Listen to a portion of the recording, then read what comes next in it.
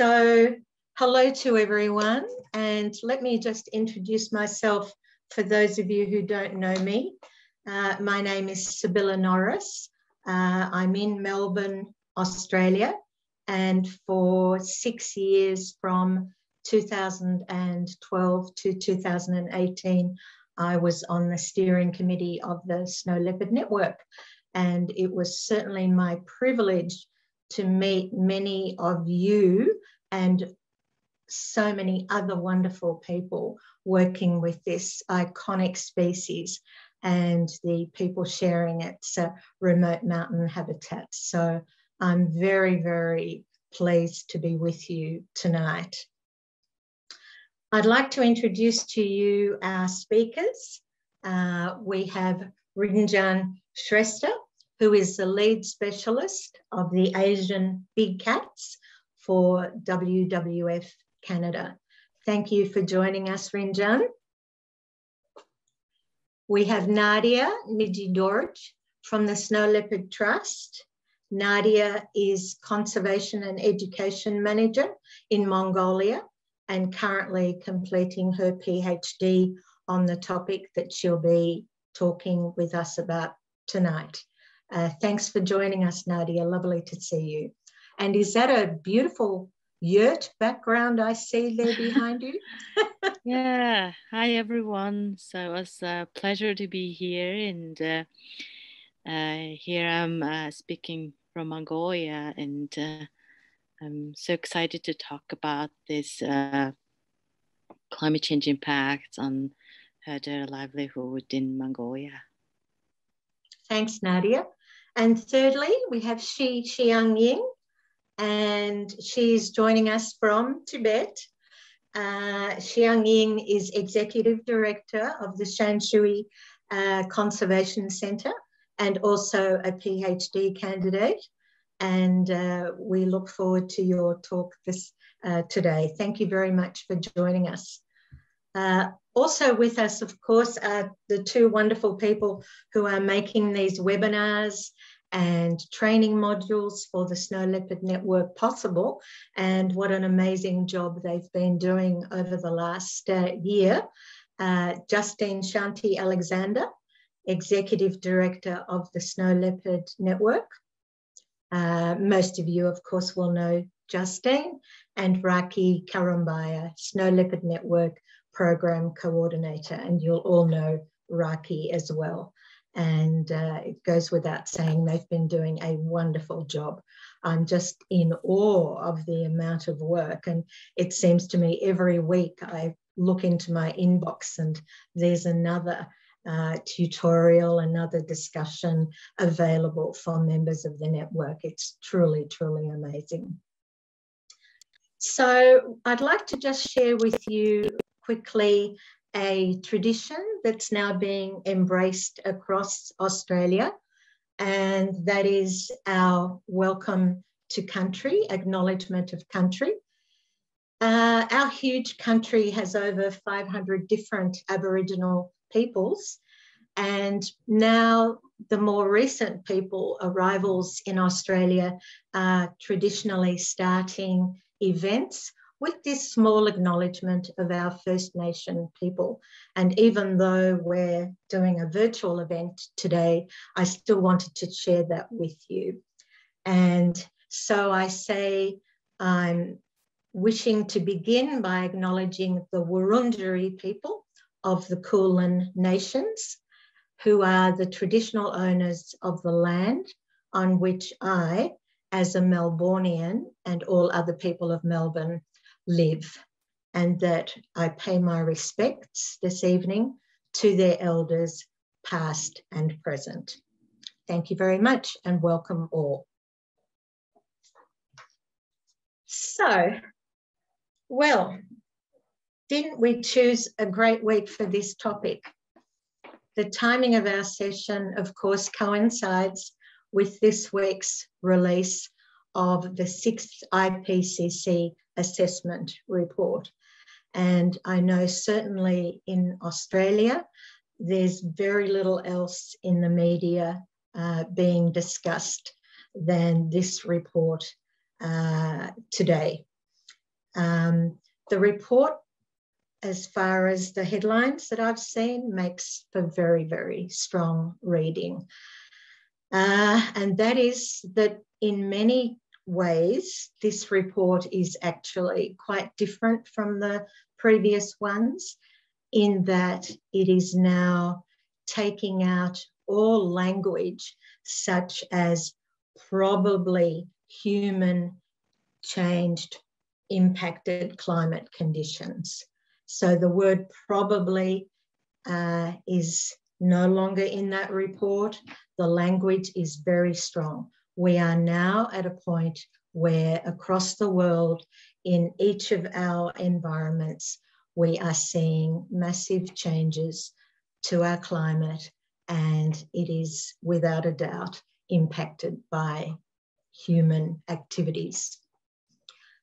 Also, the report at a very high level is telling us that certainly temperatures are going to continue to rise even with our best efforts, and that sadly droughts, floods and other extreme weather events will become much more widespread.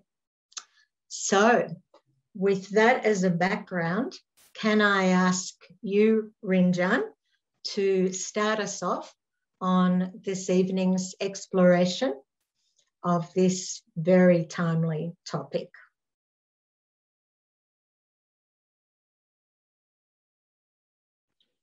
Thanks, Sevilla. Thanks for a wonderful introduction. I really like the acknowledgement that you started. Actually, that's a good tradition here in Canada. We also do the same.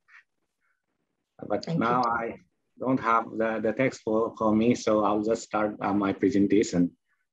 And thanks to SLN for this opportunity to interact with snow leopard community. It's really a good feeling to be able to interact with our snow leopard community today.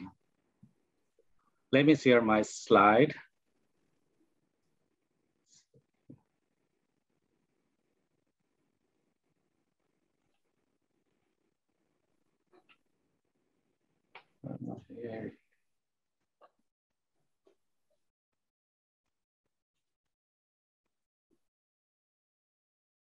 So, hello everyone. My presentation today is mainly based on the work carried out by WWF as a part of climate smart management planning of snow leopard landscapes under the framework of USAID funded project conservation and adaptation in Asia's high mountain landscape and communities.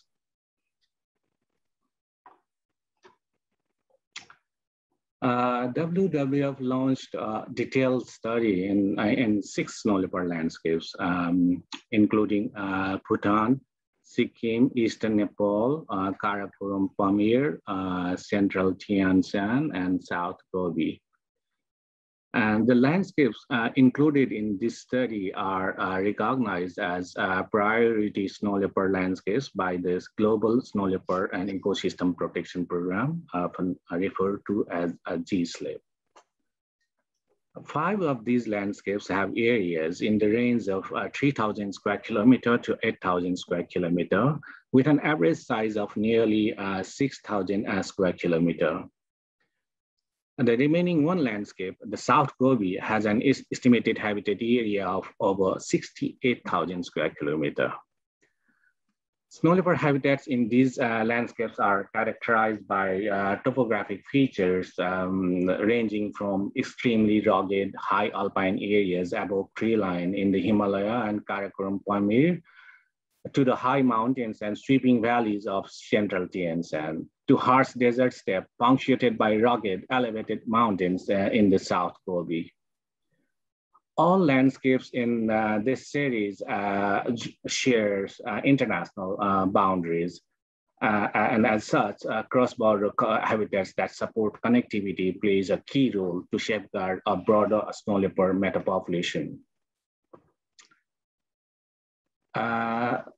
The results of the climate analysis show that Global climate change will affect all 6 landscapes, as all these landscapes are expected to become warmer by mid-century, which is a time period between 2041 to 2071.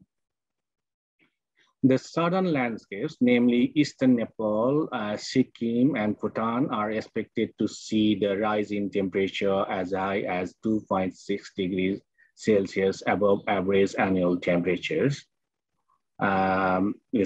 Usually, especially during winter months.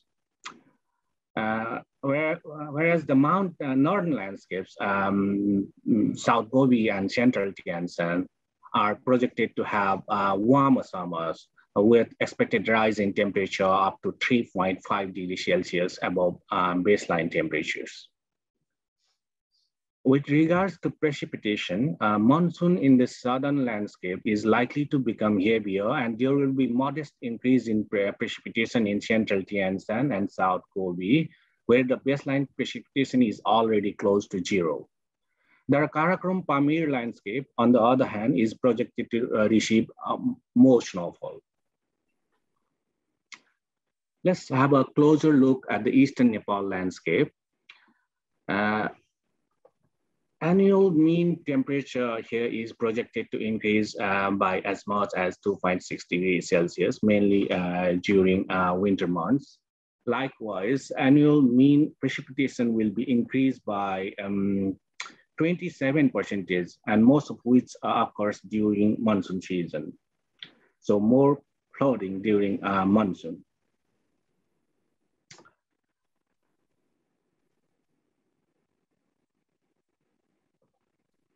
As a result of warming, all landscapes will experience a decrease in the length of winter season by 1 to 3 months. This slide shows a projected scenario for the eastern landscape of Nepal. The sites shown in green, yellow, and red are the locations where the shortening of winter season is expected to occur by 1, 2, and 3 months respectively. There is a growing number of studies which have already documented the cascading effect of warming in alpine systems of Central Asia, the home of snow leopards. The key climate risks generally range from changes in ecosystem processes leading to ecosystem shifts and community structure, habitat loss and degradation from permafrost melt, and land use change in response to new climates. I would like to show one such scenario from the eastern Nepal. This slide shows the vulnerability of snow leopard habitats due to the shift in tree line by the year 2100 as the climate gets warmer and wetter. The most vulnerable sites are shown in red, and the moderate and less vulnerable sites are shown in blue and green, respectively. Our estimates show that about 60 to 80% of existing snow leopard habitats would transition from a climate zone favoring alpine grasslands to a climate zone favoring forest ecosystems by the end of this century. The gradient of vulnerability in the eastern Nepal Himalayas starts from southeast of the landscape to northwest and from low to high elevations. There is also a greater risk of disturbance by humans as the climate gets warmer and wetter. This map shows the distribution of human footprint mainly due to the land use and accessibility across the eastern Nepal landscape. Nearly 30% of habitat has moderate to high level of human footprint, shown in green and red in the map. The higher human footprint is mainly concentrated in the southwestern part of the landscape. Let me now explain the conservation implications of the analysis that I mentioned in all your slides. In order to advance climate integrated spatial planning, maps of conservation importance and potential impacts in each landscape were overlaid to identify overall risk. Conservation importance is represented by snow leopard habitat suitability, and the potential are, as well as actual impacts, are expressed by human footprint and climate vulnerability.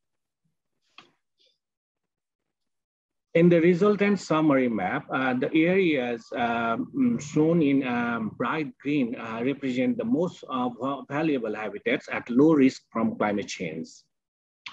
In other words, the sites having a potential to serve as a climate change refugia for snow leopards. Areas shown in dark blue represent the critical conservation sites, which is essentially the important habitats at high risk from both climate and human-induced impacts. I thought of adding this slide just to highlight the uncertainties that we are dealing with. This has also been highlighted by the recently released IPCC 6th assessment report. The figure here shows the increasing trend of extreme events in terms of rainfall variability across Nepal Himalayas. The dots in the map represent the deviation from the mean rainfall pattern over the period between 1990 and 2030, expressed in standard deviation units. The darker and the bigger the dots, the more variability in rainfall, which can be both excessive rainfall and prolonged and intense drought events. As seen in this figure, there are two pockets in Nepal Himalaya that are highly prone to the extreme events. Eastern landscape, and the other pocket is in the western landscape. Here, the west to east gradient is more evident. So the increasing trend of frequency and intensity of extreme weather events would perhaps become one of the fundamental bottlenecks in identifying risks and deciding on appropriate management interventions.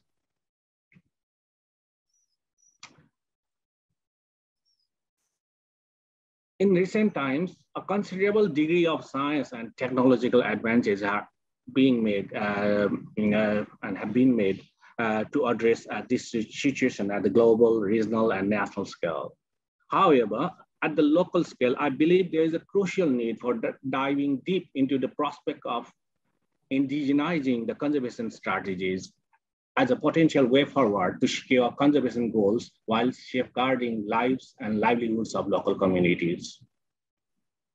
This is particularly important because the indigenous way of life or knowledge system has been increasingly acknowledged as the human adaptive strategies evolve under the scenarios of near non-equilibrium systems. The system inherently characterized by high degree of unpredictability. A relevant example for this would be the traditional system of natural resource management being practiced in mountain communities in Nepal and elsewhere. All right, that concludes my talk today. And I would like to acknowledge my former colleagues whose work that I have cited in this presentation. Nikolai Sindrov for hydrospatial analysis, Jessica Forrest and Gokarna Jang Thapa for geospatial analysis, Daniel Peters et al. Of Colorado University, Ryan Bartlett of WWS for climate analysis. In Nepal, government of Nepal led the climate integrated management planning work with financial and technical supports from WWF Nepal. And thanks to you all for patiently listening to my talk. Thank you, Rinjan. And I'm sorry, I forgot to mention at the beginning that we will certainly be taking questions at the end of all of our speakers' talks. So if you have questions, however, feel free to pop them into the chat or hold them off until the end. And now I'll hand you over to Nadia. Thank you very much, Nadia.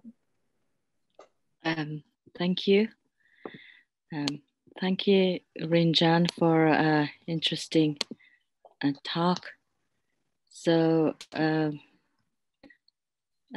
Today, my topic is how herders perceive climate change, are changing livelihood strategies in South Gobi, Mongolia.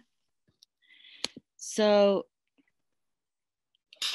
my study area, it's in Mongolia in South Gobi, which is the southernmost of this Mongolia, and we call it South Gobi. And there's some of you may know about this area as the snow leopard long-term research. So this area is a vast combination of rocky mountain with some flatter steppes. And some of you may aware about this coloring project we have been doing last 10 years in Tost Nature Reserve. So basically this is a prime habitat of snow leopard. So in this reserve, there is less than 100 household lives, and main livelihood income source is the goat. So basically Kashmir is the main livelihood income sources. So as you may aware about, there's many research happening how Mongolian climate has changes, how it's going to change in the future. So for instance, last 5 decades, we have experienced temperature increased 2.1 degrees Celsius, and future it's expected to increase more, and precipitation also increase in some area, predicted to decrease, and dust storm will increase in frequency and intensity of natural hazard, such as like harsh winter and drought will increase. And ultimately also this desertification distribution is more expanding. So all those changes influence this snow leopard habitat and ungulate habitat, as Rinjan also explained, but also it influenced the people. So the main question is how the herder can adapt for such changing climate, because herders are mainly exposed to this natural event, and their main livelihood income is the livestock that tightly attached with these natural resources. So we clearly see how herders are struggling to battle with these climate changes, to trying to cope with this changing climate. So, and that's why we conducted an interview research in 2016, and what is the herder how herder perceive this climate change.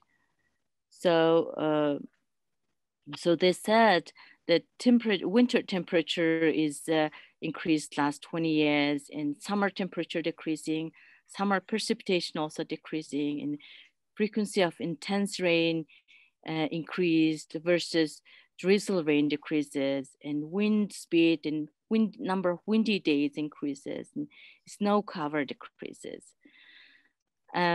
So furthermore, also they expressed beyond these few variables, they were more narrated how this environment has changed in the last few decades. There's some seasonal changes happening and also expected to happen.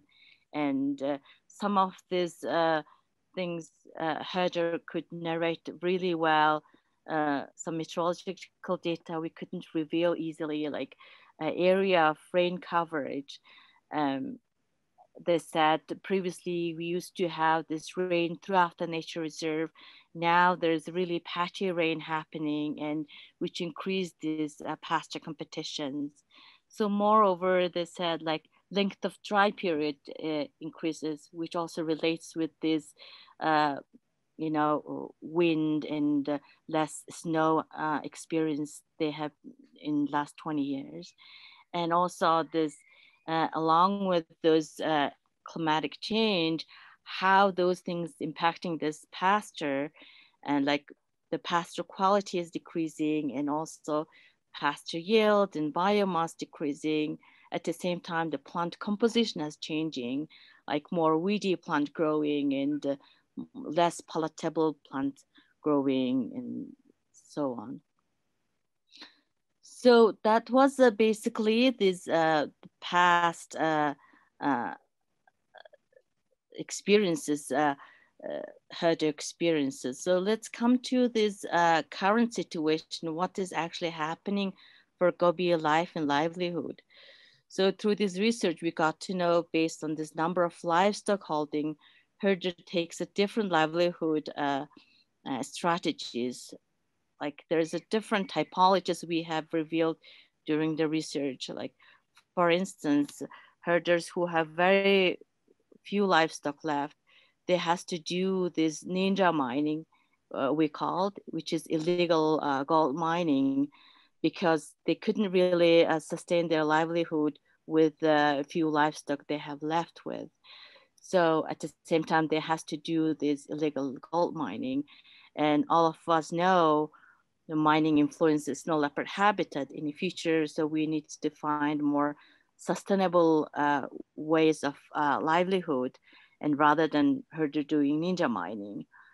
And also some of the herders who lost entire livestock for this harsh winter and droughts, they has to do this contracted herder, which is a new term in Mongolia. And so they're basically hired by other herders to herd their someone's livestock and with their wages. And such different strategies they have taken currently.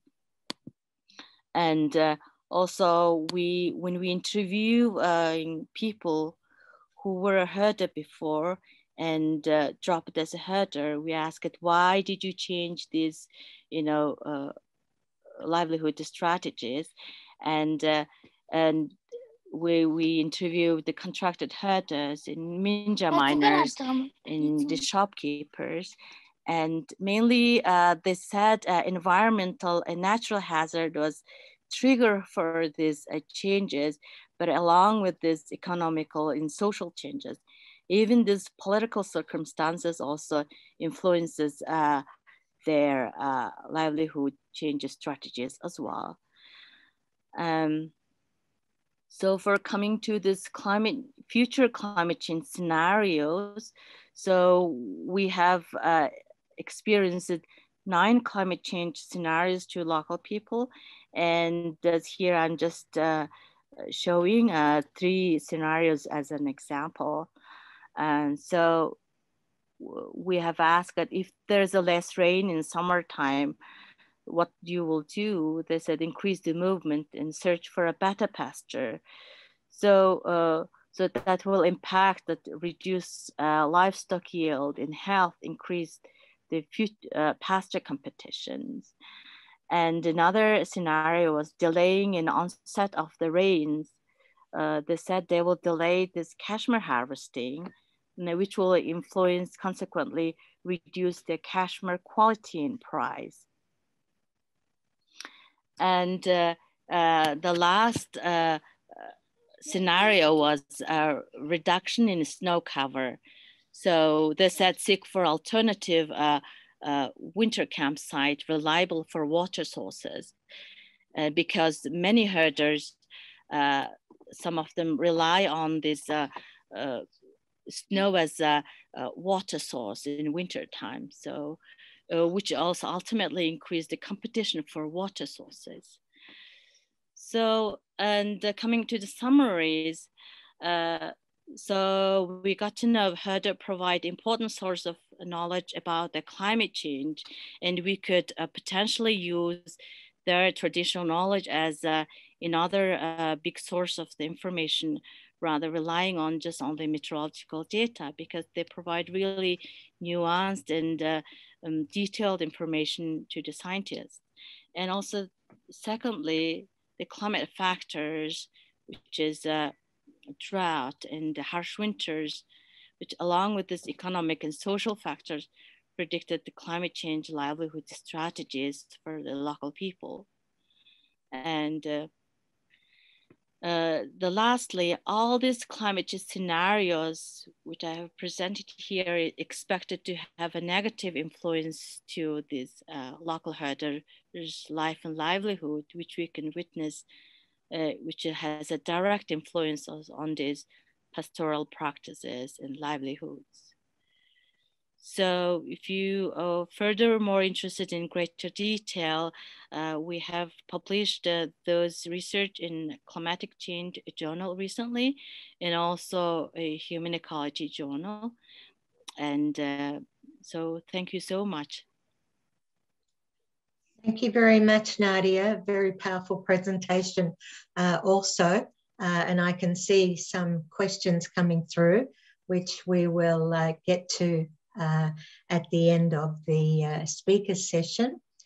Xiang Ying, could I please ask you to give your presentation now?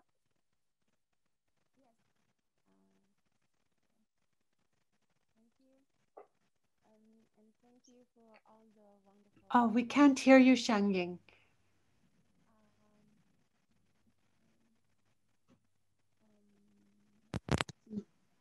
Hello, can you see me? Hear me? Yeah. Yeah. Okay, cool.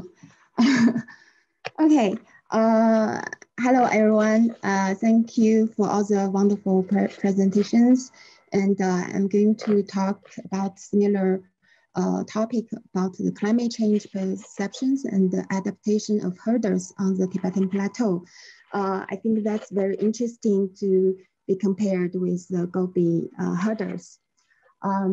So first, let me introduce our organization, Shenxue Conservation Center. We are a local NGO established in 2007, and we have been working in Zhenjiang area and Tibet for many years, especially for the snow leopard conservation.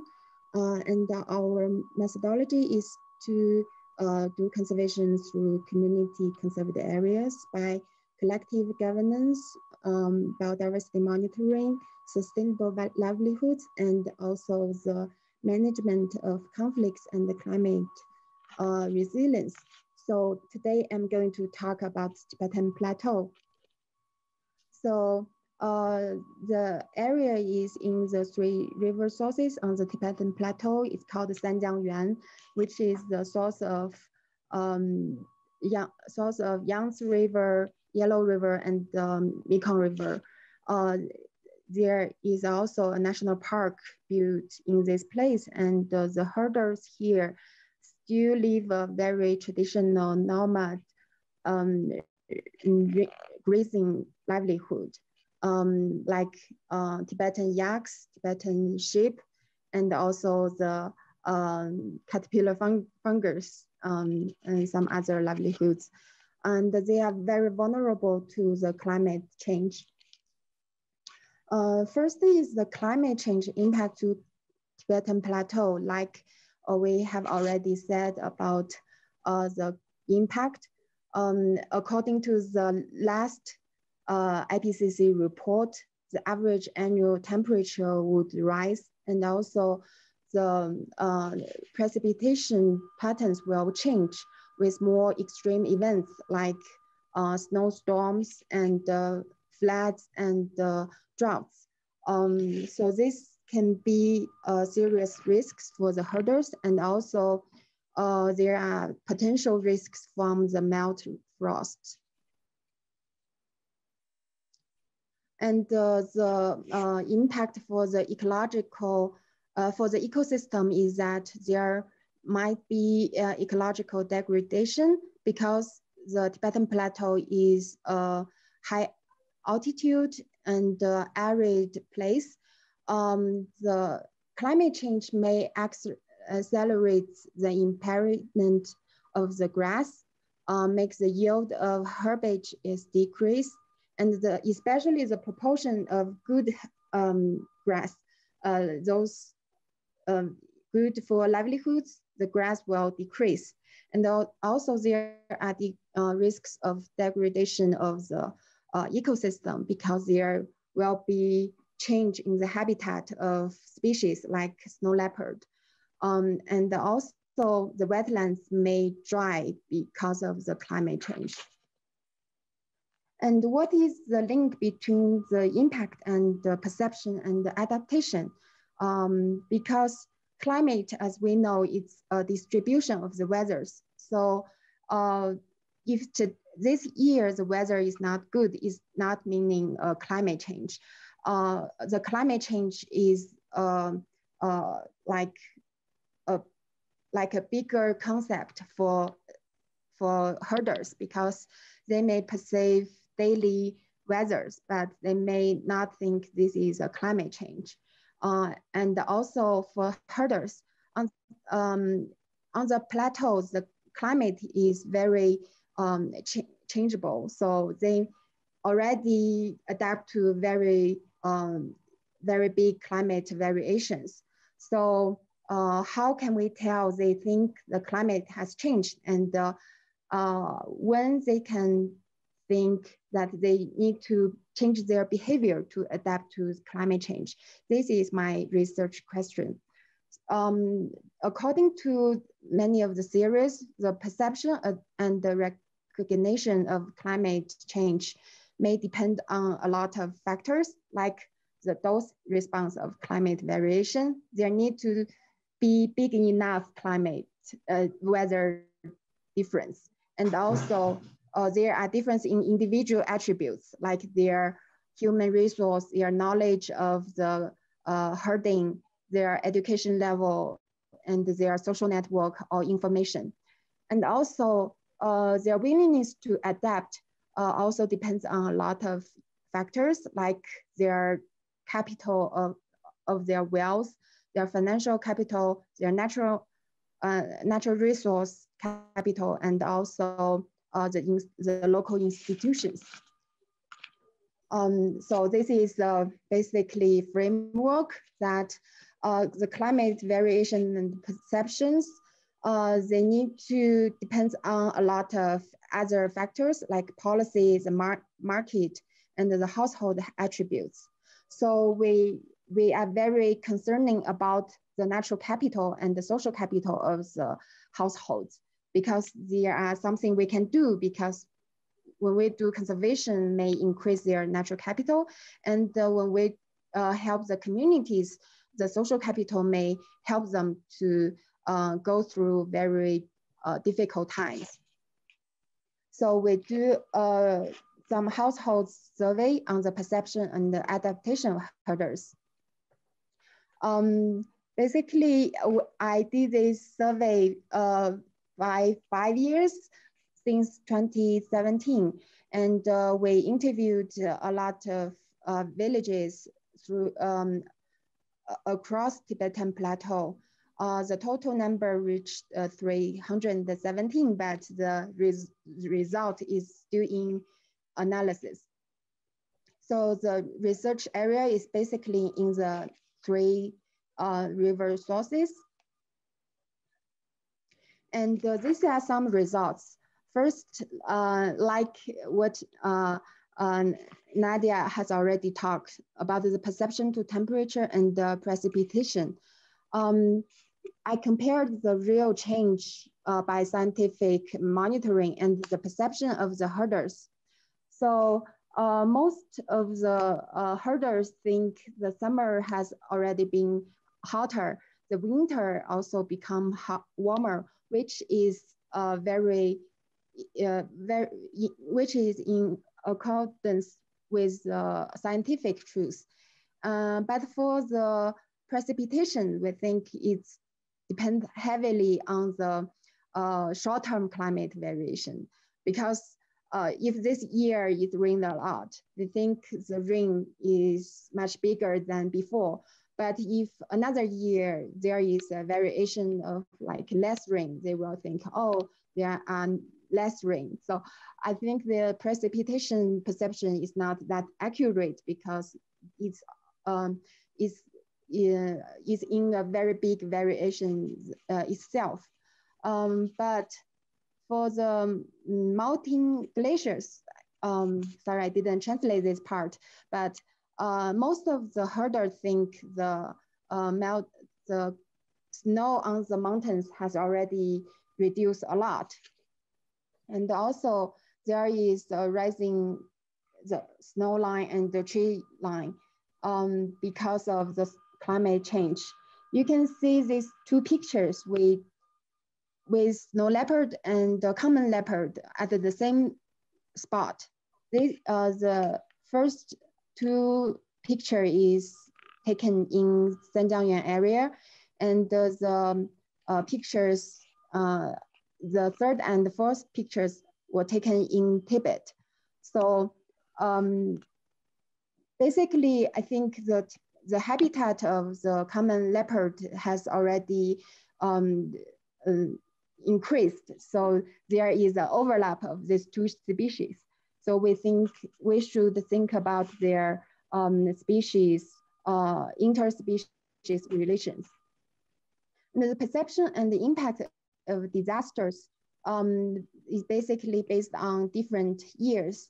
You can see there were snowstorms in these 5 years, and the latest one is 2019. Actually, we found that because of this snowstorm, people learned climate change, because before that they think, oh, it's all same, but with a big disaster, all people think, oh, the climate changed. We should prepare for potential extreme events. I think this is very interesting. How long will this impact? Because their perception may just focus on the latest several years. And there are also floods and slides like last year, and the droughts in between 2012 to 2017. You can see the disasters, how disasters will teach herders to know and learn climate change. Before 2019, there are like less people think climate has changed, but after 2019, people think, oh, a lot of people think climate has changed. And after 2019, they think we need to adapt to climate change. The perception, we also asked about the perspective of grassland change. And we think these perceptions depends on different areas. They are all different. And because they have different precipitations, that will influence their perceptions a lot. What is the factors and the strategy to adapt? There are several natural conditions that they can adapt, and some adaptation strategies depends on their vulnerability and their own capacity. For example, like the grassland degradation and the fragmentation by fences will limit their ability to adapt. And they can, and the natural condition also limit their availability to grow hay, but they can certainly doing something by some alternatives like small reserved pastures and seasonal migration. That is very traditional way of climate adaptation. And now they can buy fodder and hay from the market. This is a new thing.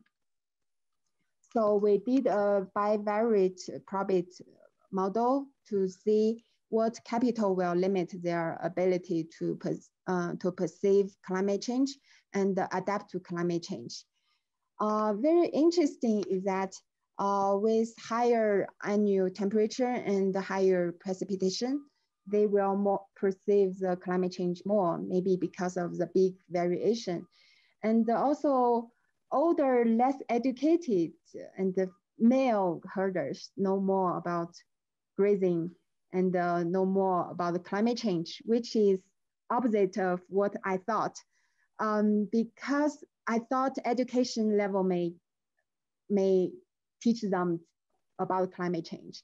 But actually, because education didn't tell about climate change, but the herders with less educated herders, they live on the pastures. So they know the weather every day. So they know climate change more. And also, I think the female of the Tibetan people, they mainly stay in the tent, tending the yaks and tending daily life. So they don't communicate with other herders, or like they don't go a lot of places. I think that's also why male may be more easily to know climate change than female. I think this is also a very interesting conclusion. And finally, the determination for adaptation strategies. I didn't find many significant factors, but one is that with higher precipitations, people can grow hay and they can do some natural solutions. But with less precipitation, they need to use money to buy the fodder and hay. And also they need to slaughter the livelihoods before winter to adapt to very severe winter. Lastly, I would talk a little bit about some adaptation practice in the cases done by Shanshui Conservation Center. This is not a research, but some projects. First is the natural-based solutions for climate change. So we work with communities to monitor the grassland vegetation and the biodiversity, and also encourage them to do grassland restoration, which will also increase their resilience to climate change. And second is the community-based solutions, is that they can help each other. So first is to do a community committee to manage the whole community conserved area. So there are some collective decisions and actions can be done by the community. Second is a community livelihood, livestock insurance fund. So if there are something bad happened, there are a money pool that people can use the money for compensation for wildlife and for the livestock predated by wildlife and also starved from snowstorm. And thirdly, the herder school, because we think the traditional knowledge and the cooperative management is very important. So there need to be some knowledge passed on to many more communities. So there are some activity like this. So lastly, the conclusion is that I think climate change has already changed the snow leopard habitat and the coexistence of the communities. I think the herders need to increase their natural capital and also social capital in order to perceive and also adapt to climate change. And for conservation implications, we think there are two ways: natural-based solutions and also community-based solutions. But of course, markets and the governments can do much more about climate change adaptation. Okay, that's all for my presentation, and thank you for your attention and feedbacks. I would acknowledge all of the governments that support our work and research, and also Oxfam Pansara Snow Leopard Trust and the Snow Leopard Network for supporting us on the snow leopard conservation and also all the surveys. Thank you all. Thank you, Xianying. Many interesting insights and results from that study. We've had a number of questions come through, and I might, rather than reading them out, Neil, you had some questions. Would you like to put those to the speakers, the questions you put through in the chat? Yes, thank you, everyone. Thank you. I've got a few questions. Let me start with the first one, and I'm going to put the camera on as well. The first question I'm going to put forward is to Zhang Ying. Okay, I'm going to put my camera on.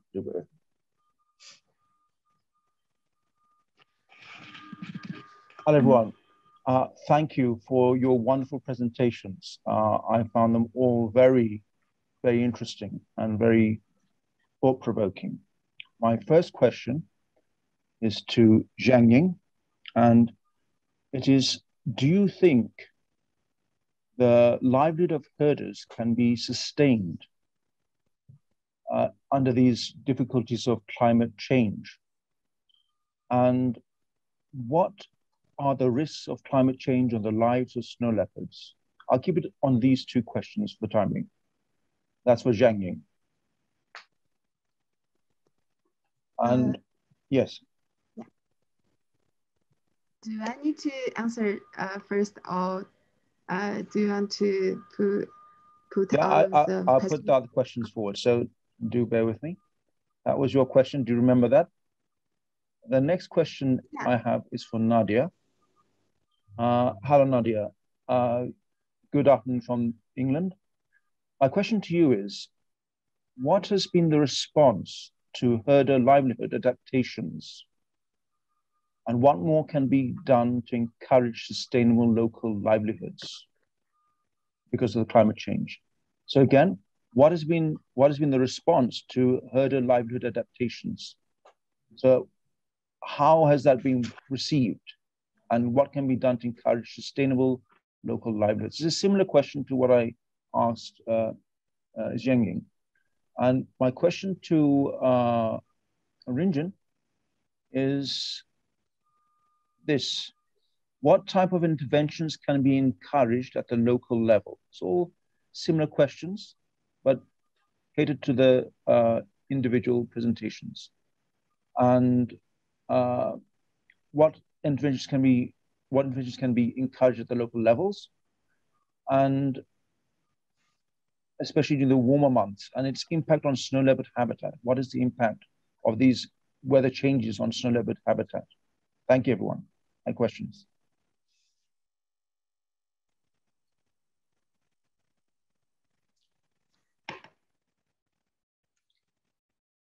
Yanni, would you like to go first? Yes. Yeah, sure. First, I come up with some ideas about the question. Actually, this is a very good question about how the livelihoods of the herders can be sustained through generations. Actually, this is not only a climate change issue, but also a very, very difficult issue from economic and natural ecosystem factors. Because I think actually for Tibetan Plateau, although it's warmer, if there is more rain, I think it's better for the grassland. But if it's drier, it may have some risks for the herders. But they can now depend on the fodder and hay, so there is not much problem about that part. But if people rely on fodder and hay a lot, that is very, depends on the financial resources they have. So this is a risk. For example, for the Inner Mongolia, they may have a lot of debt because of they buying a lot of fodder. Another important issue for the sustained livelihoods is about the young generations, because in China, I think more young people, they don't like herding. They tend to move to cities and have another livelihoods, like becoming government officials or have some other jobs. So this is a risk for the traditional herding. I think all the herding become a very new, not very new, like they can evolve to be a high social status job, or maybe there will be less and less herders on the pastures. That's what we are very afraid of. And in terms of the snow leopard conservation, I think there is a risk of human-wildlife conflicts. And also that's one issue I want to study next, because of the warmer climate, there are more animals to different places, and people are facing new issues. And herders are suffering from the human-wildlife conflict by predation of their livestock. So I think there is something need to be tackled by this issue. Yeah, that's all. Thanks, Xiangting. Nadia? Yeah, thank you, Neil, for an interesting question. And I think it will serve for many other people questions as well, I guess. And sorry for a very short presentation because of this lack of timing. Given time was really short and we didn't really have a much elaborate presentation. So in Mongolia, so as you said, asked what's the herder responses for climate change. So as I have briefly mentioned there, some herders doing this illegal mining along with the tending their few livestock, and some of them doing this contracted herders. And many of the herders also moving to these urban areas to seek for a job. And so those are often mainly the short-term or coping strategies. So, and we need to find a long-term sustainable way of livelihood for the herders. And so the first thing, I think we need to support the herders in a more alternative way of livelihood, income sources. And which also we trying to do here is like using this livestock raw materials like wool and cashmere, how they can make a profit out of this. And also another one of my suggestion was herders need to fully utilize this livestock as a whole, like for instance the dairy product, which is these traditions getting lost last 10 decades. Somehow this dairy production was getting rarer and rare, and I think we need to reintroduce, like for this young women herders, how to enhance this dairy production into this market. So such and such things could be implemented, I guess. Thank you. Did you have anything else to add, Nadia, at this stage before we go to Rinjung? Yeah, I think mostly covered what he have asked, I guess. Yes. Okay. All right. Thank you. Rinjung? Well, thank you, Neil. Very relevant question indeed. Regarding the interventions at local level, I think Jiang and Nadia have also briefly touched upon it. But I would say that I guess, like as I mentioned in my presentation, perhaps we should find answers in local, traditional indigenous way of life. Because the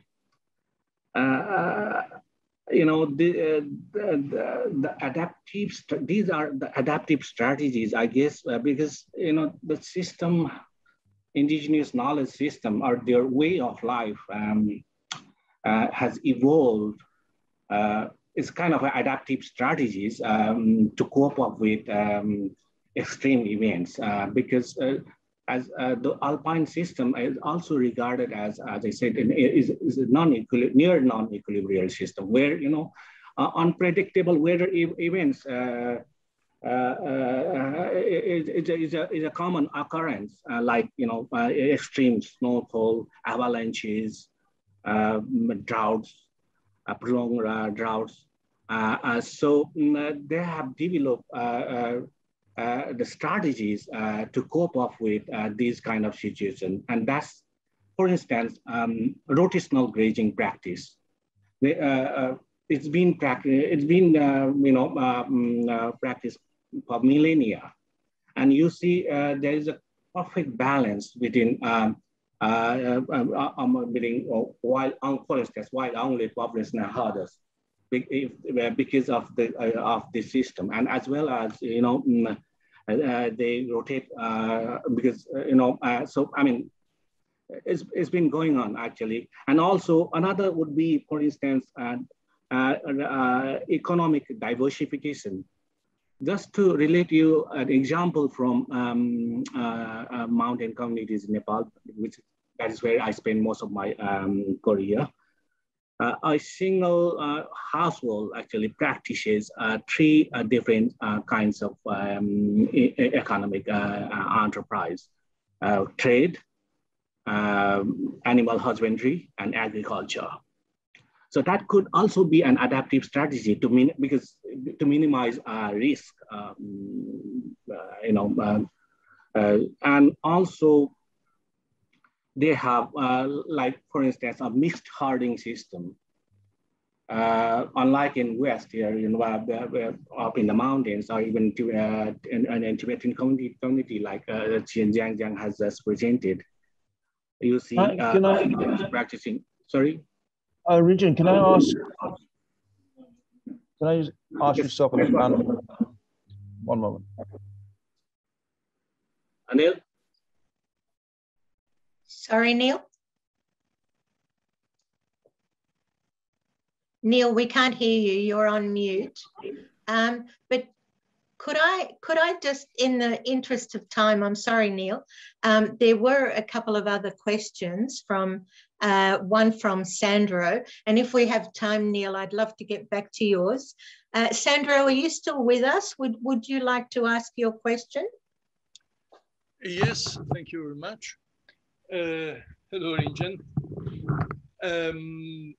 My question is a little bit difficult to answer in a short time during this meeting, but do you have any idea about the effects which the climatic changes are going to exert on the distribution and numbers of the main preying species of snow leopards? I mean, you know that conservation of snow leopards will go through availability of wild prey and presence of competing species.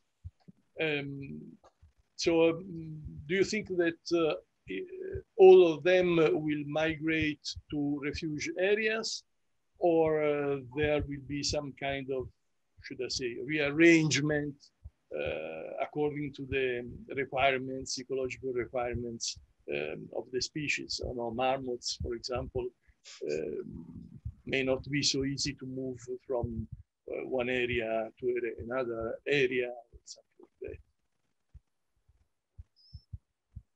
that. Thanks, Sandro. Very interesting question. And also, as you said, it's really tough to answer because we are dealing with many uncertainties here.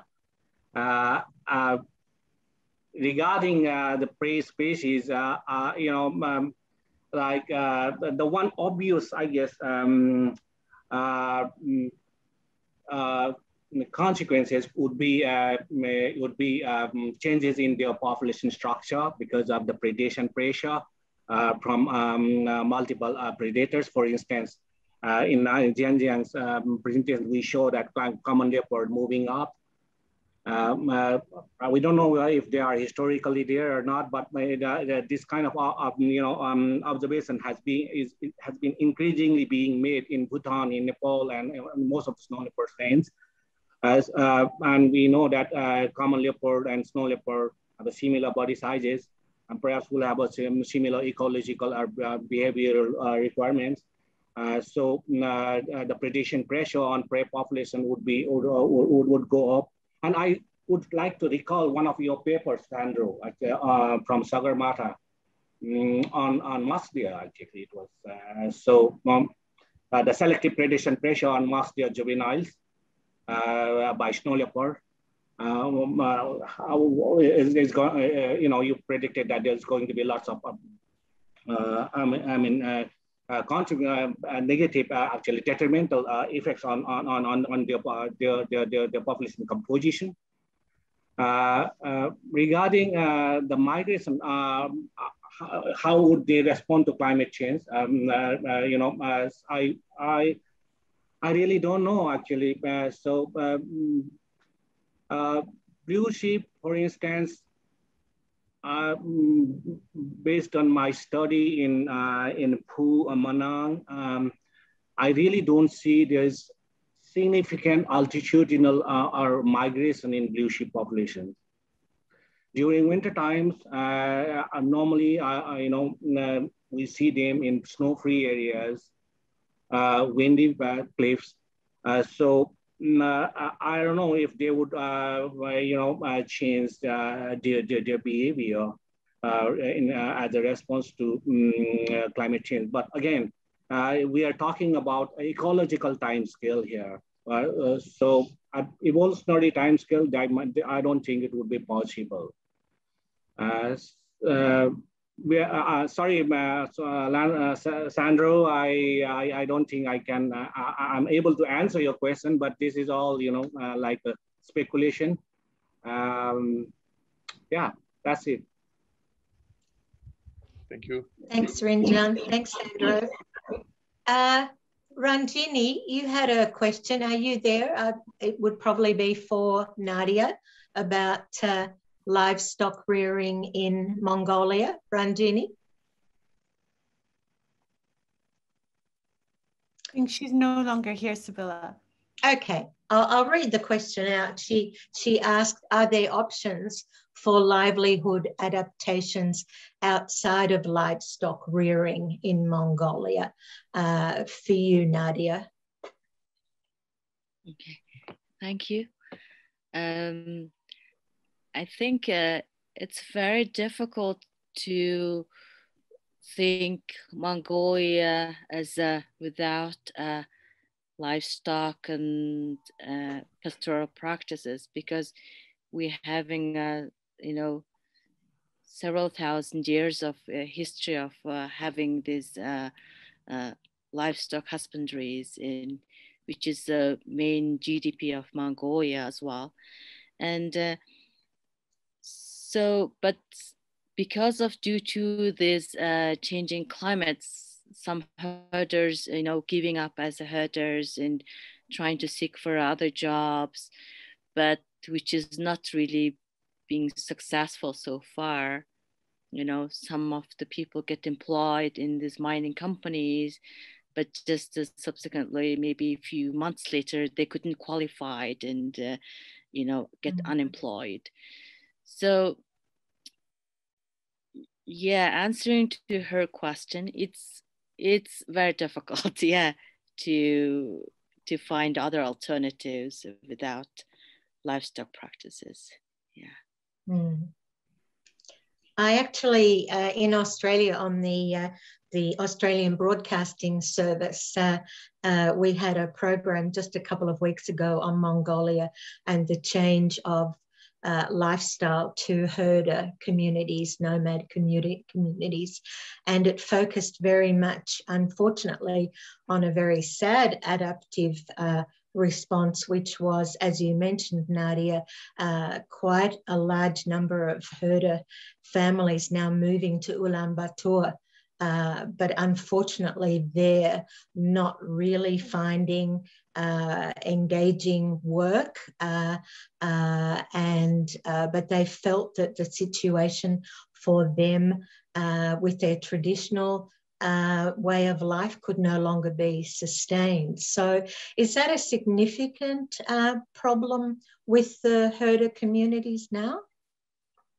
Yes, it's especially after 2010 and 2013 or 14, there is this major natural winter hazard happened, and which was really much hampered this herders' livelihood, and quite many herders lost their entire livestock, and they just moved to this urban area like Ulaanbaatar and seek for a job, but many often did not really succeed well, and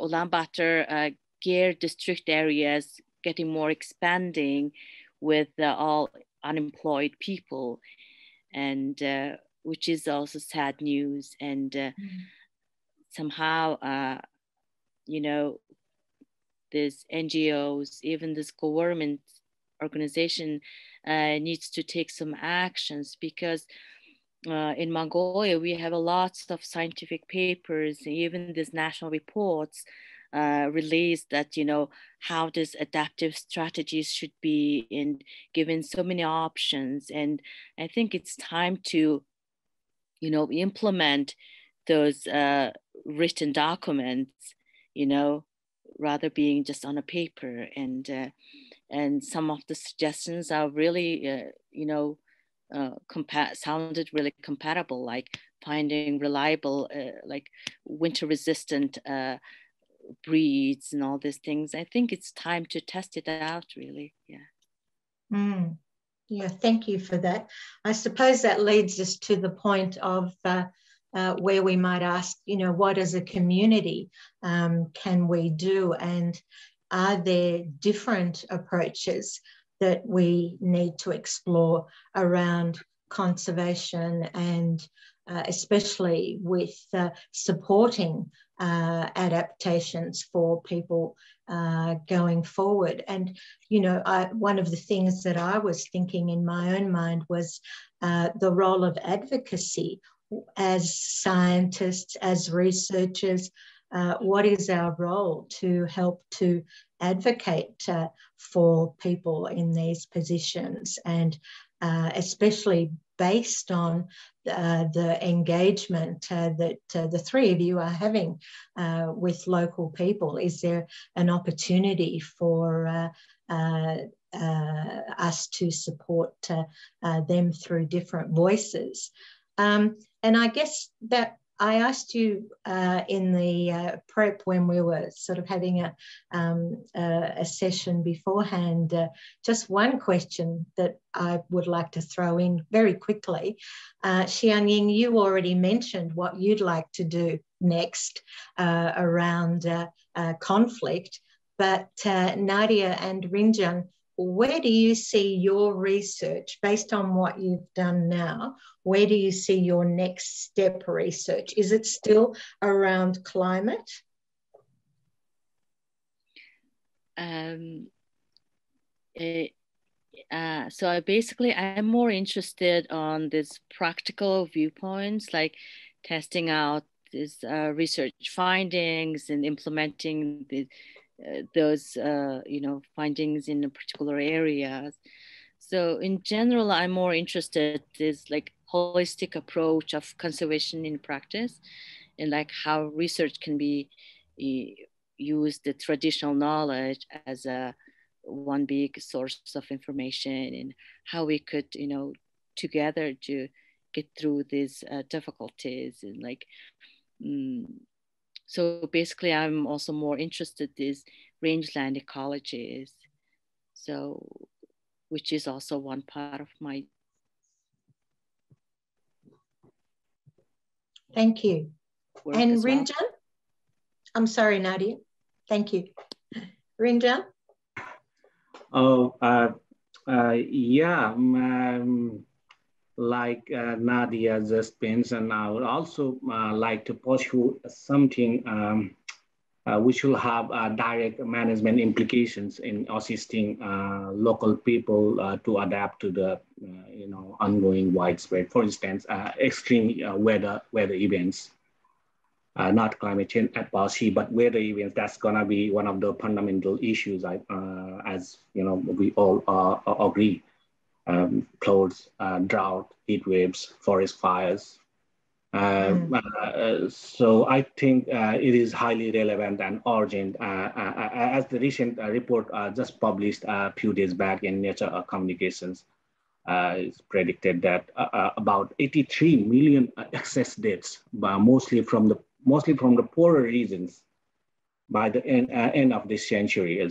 So that's a substantial, portion of the global population. So it's really a serious issue. So I believe this has to be, addressed promptly, and it could be, and also I think in doing so, as I mentioned earlier in my presentation, there is maybe perhaps we should also, while addressing this, issue of extreme events per se, maybe perhaps we could also try to find solutions within the indigenous communities. So that could also be one of the research topics that I would really like to, pursue. The nature and scope of the nature and scope of indigenizing the contemporary conservation model. So one of the plausible, I guess, one of the plausible avenues to pursue. Thank you. We are still getting close to time. Perhaps just finishing off with Yashvir.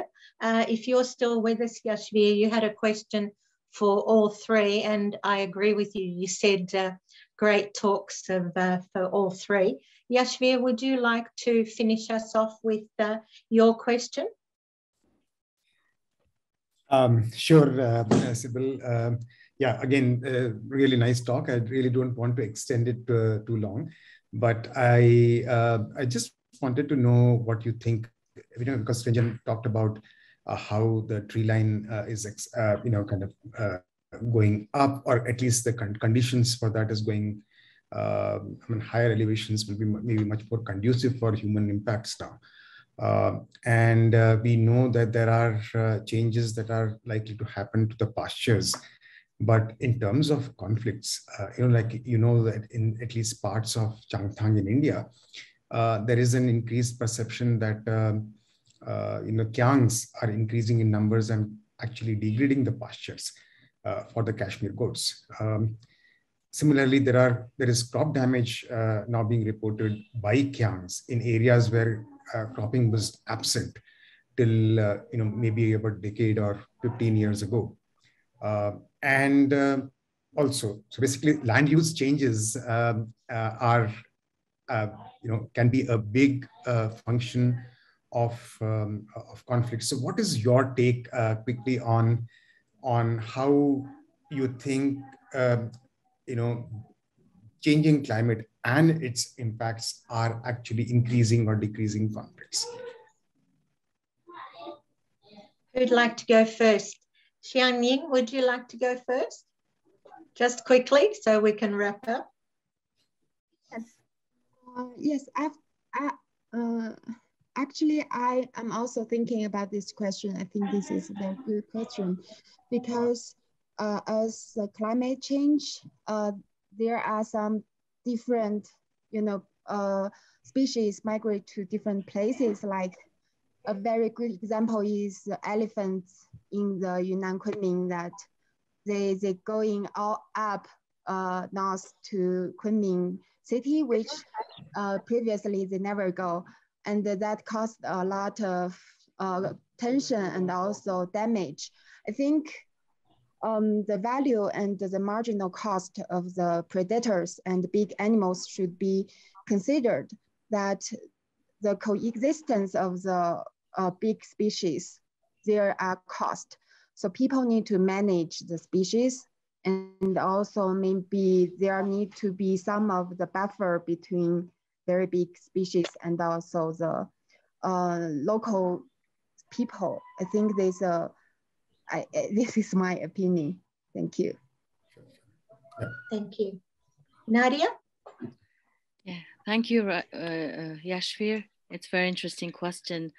Also, I was thinking it's pretty much puzzling, I think quite many of us know, it contradicts that. Maybe some people may ask, okay, herder losing many livestock, which may be good for this, nature and less competition with the ungulates, but it's very hard to just justify as it is, because we know this local people is just purely really relying on these livestock income sources, and we can't just see them as a suffering, and another time also, if there's a livestock losses happening by natural hazard, there's also this wild ungulate also suffering as well. For instance, recently we experienced winter has no snow, and there's a lot of mountain ungulates like ibex die because of this winter thirst, and it was really hard to see them just on your eyes. It's just dying out because there's no water. So it's basically look like livestock, this climate change hampering by livestock in my presentation, but at the same time, it all impacts all this wildlife as well. So I think that's what I can answer for. Yeah, thanks, Talia. And lastly, Rinjan. Hey, hi, Yasbir. Yeah, it's we don't know many things here, and that's an issue, because how does the the conservation objectives and people's interests would coincide, and how can we strike a balance between these two? It's been a fundamental issue for many. For many years now, and but it has. But I would say, it's highly likely that it would intensify. Again, that is just speculation, because there are definitely, as you've said, Kiang population has gone up because of the increase in availability of grasses, and also now Nadia mentioned that because of prolonged drought, the ibex there is a mass die-off in ibex population. So there are lots of unknowns here, and I guess we are playing with lots of unknowns. And as the science, matures or develops, we would be knowing, we'll be in a position to know much better in the future, I hope. Like the 6th IPCC assessment report, which is a much improved version, and also Sibilla has just mentioned when she was introducing us, this now we are more than 90% is certain that these weather events are for that matter, climate change is caused by humans. So this is one of the highlights. So as the science develops, I guess we would be we would put more certainty on this. So yeah, Yasbir, my belief is that the conflict would intensify, but again, we really have to see. Thanks. Yeah. Thank you. Well, I think we might have to wrap it up. We've gone a little bit over our time. Gosh, thank you so much to the three of you. Wonderful presentations, and I, for one, feel very privileged to have been able to hear you talk in depth about these topics. Quite worrying in many respects, but also that there are so many people like yourselves and the communities themselves looking at. I was very keen to see how the willingness to adapt to changes seemed to have changed rapidly. I think it was in your presentation, Nadia, just over a few years. So I'm sure that necessity is obviously a big part of that, but we know that these communities are very highly adaptive and have been for a long time. So we wish you well in your endeavours. Thank you very much to all of our participants today. I'm sure that we'll be doing, the Snow Leopard Network will be doing more on climate change and herder community adaptations in the future. Thank you all. Thank you so much to you all.